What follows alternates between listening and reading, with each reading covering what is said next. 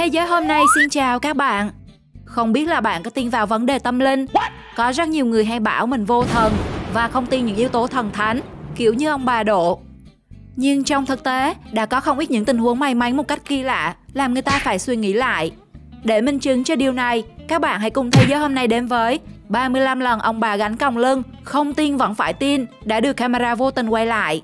Để xem các bạn có tin không nhé.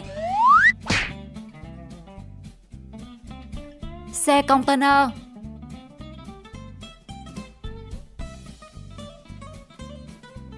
Một chiếc xe container bị mắc kẹt giữa đường ray tàu cao tốc và rồi một tai nạn khủng khiếp đã xảy ra. Chiếc tàu chạy với tốc độ bàn thờ đã đâm nát chiếc container. Trong khi mọi người đang lo lắng cho tài xế thì kỳ tích đã xuất hiện.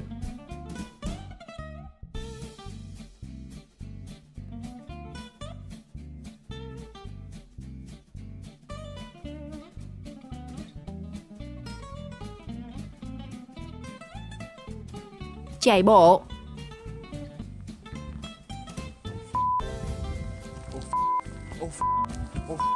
Chàng trai chạy bộ vào khu rừng và bất ngờ đối mặt với con báo.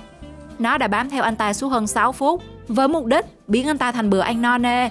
Nhưng may mắn anh được tổ tiên phù hộ khi một điều thần bí nào đó đã làm con báo cong đuôi chạy mất.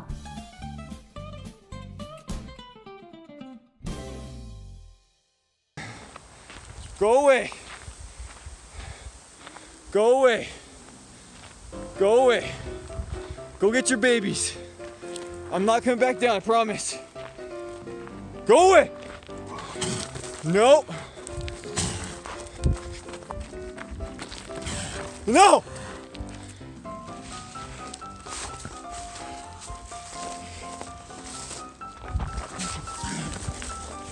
Yeah, get the away from me. Face. Holy cow. Holy cow. Yeah, not going back that way. Đứa con. Đoạn video quay cảnh cậu bé leo cầu thang và bị hụt chân. Trước khi đứa bé rơi xuống, may mắn người cha đã phát hiện kịp thời.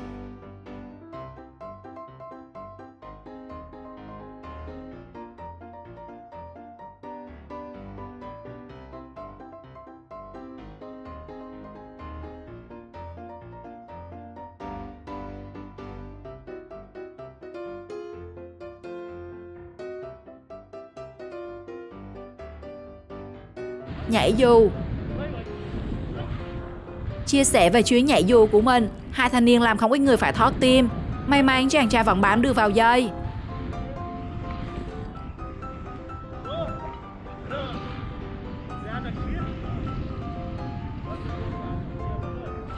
Nope. Niệm luôn rồi.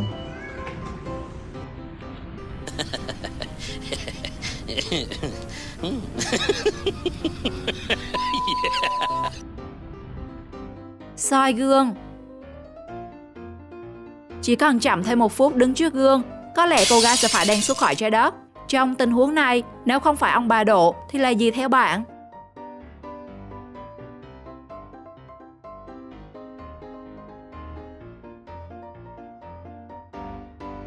Đi bộ qua đường. Đứa bé đi bộ trong đoạn video hẳn phải tạ ơn tổ tiên phù hộ, vì nếu không có người đàn ông thì không biết điều gì sẽ xảy ra.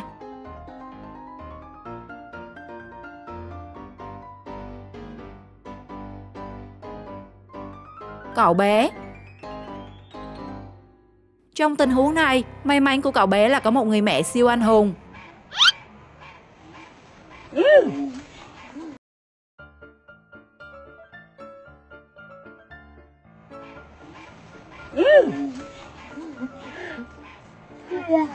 Đi thang cuốn. Nếu không nhờ sự phản xạ cực nhanh của người mẹ thì thứ mà cả thang máy cuốn đã không phải là chiếc quần của cậu bé.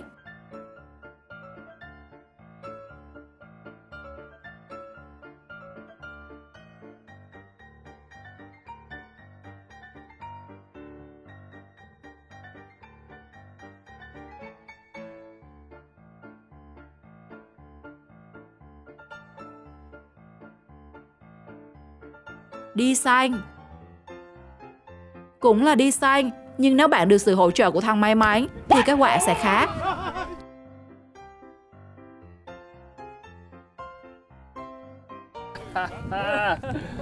Sweet catch. That was cool.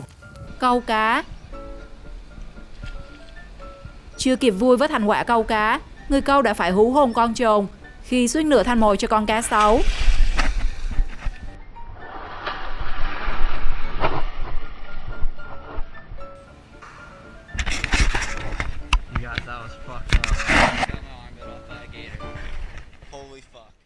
Chơi xe thăng bằng. Chơi xe thăng bằng nhưng bất ngờ bị mất đà. Người cha đã nhanh tay cứu cô bé khỏi phải té ngã.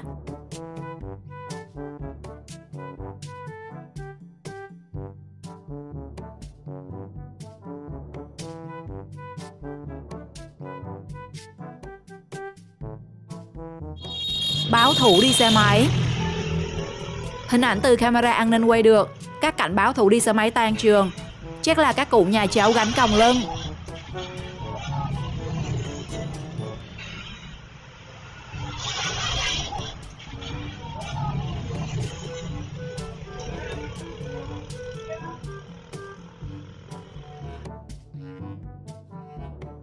Chạy xe trên cao tốc. Một đoạn clip được chia sẻ ghi cảnh một chiếc ô tô đang chạy trên đường cao tốc thì bất ngờ xảy ra sự cố.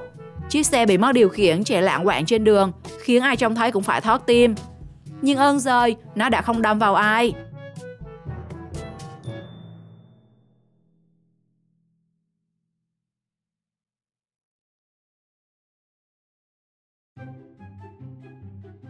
Lùi ô tô. Nếu không có phản ứng cực nhanh của người mẹ, cậu bé đã có thể bị đè bẹp khi chiếc ô tô lùi lại.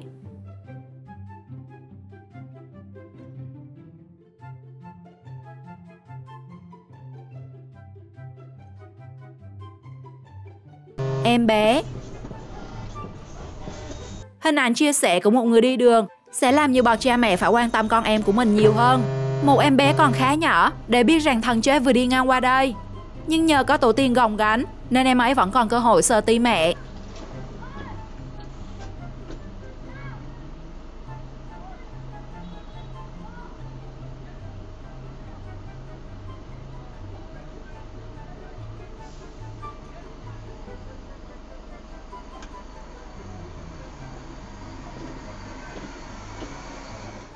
Đi học về tới nhà.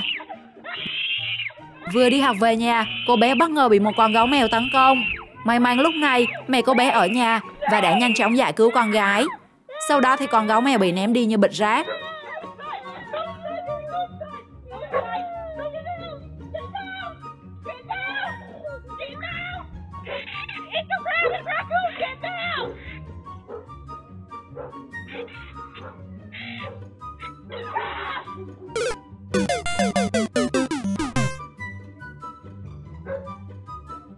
Công nhân. Tình huống anh công nhân ngủ quên và thằng chết cũng ngủ quên đã được camera vô tình quay lại.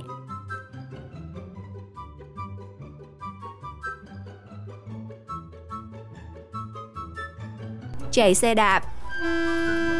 Người đàn ông chạy xe đạp tạt đầu xe đầu kéo và bị nó tông trúng. Dù không thể tin vào mắt mình, nhưng sự thật ông ấy vẫn bình an.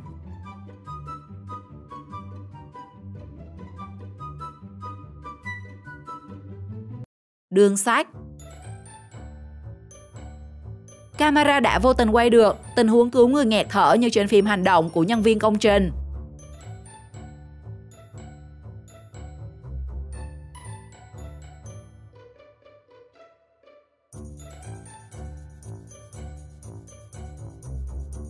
Tùa cầu thang.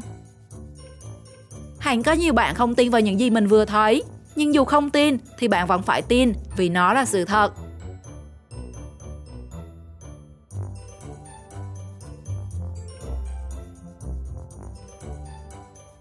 Bước xuống xe máy. Tổ tiên của thanh niên trong đoạn video hẳn là đã kéo mỏi tay mới giúp anh ấy giữ lại một suất ở trái đất.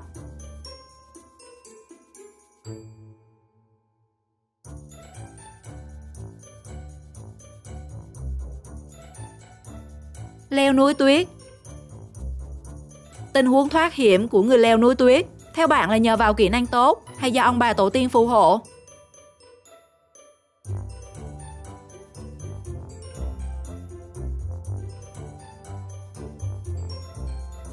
Đi bộ trên vỉa hè. Đã đi bộ trên vỉa hè mà cũng không yên nữa các bạn à.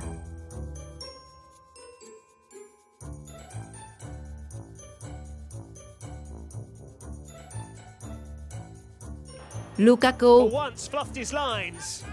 Giống như định mệnh, trong tình huống này phải là anh. Nhất định phải là anh Lukaku ghi bàn. But that is the 30th goal for him this season in all competitions. Tấm kính. Thực tế cho thấy, bố mẹ luôn là những người hùng trong việc bảo vệ con em của mình.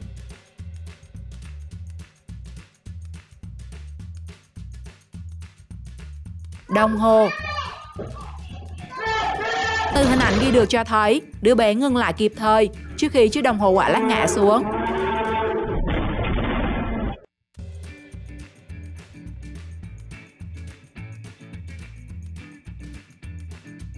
Đi ô tô. Những người đi trên ô tô này hẳn là phải tạ trời tạ Phật khi vượt qua nguy hiểm một cách ngoạn mục.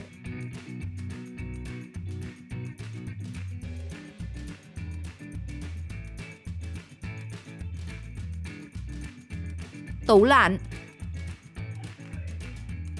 Trước khi chiếc tủ lạnh đổ sập và đè vào người em bé, rất may mắn là người cha đã xuất hiện kịp thời, không thì chắc toang.